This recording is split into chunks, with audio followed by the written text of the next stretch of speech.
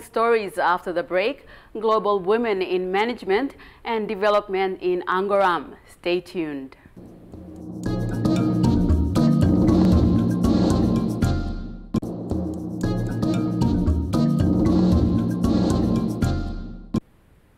Welcome back. This is TV1 News.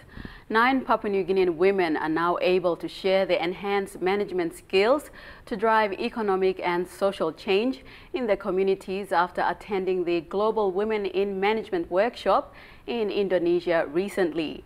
The workshop is part of the ExxonMobil PNG's initiative to empower women in management skills, thus supporting through its Women's Economic Opportunity Initiative. The women were all welcomed back today in a small but significant reception at the Gateway Hotel in Port Moresby.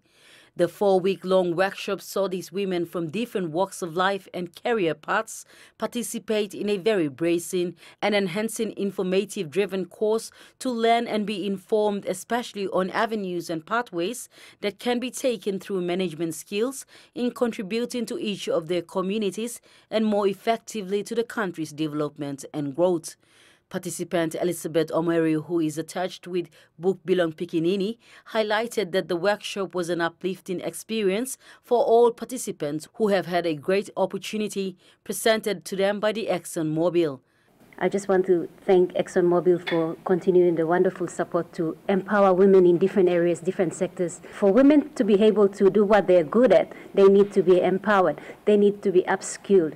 Also present at the event was one of the first participants and Community Development Support Manager, Public and Government Affairs, Sisa Kini, who noted that this initiative has started in 2005. However, it has grown throughout the years with a total of 62 who have participated.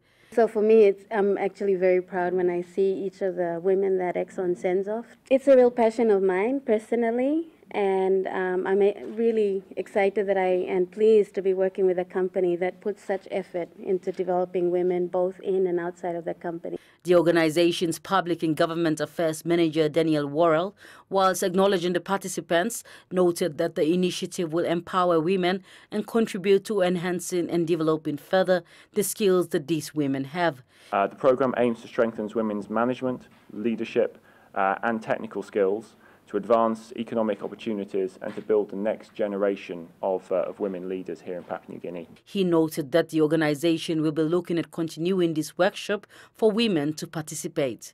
Imelda Warwick, TV1 News.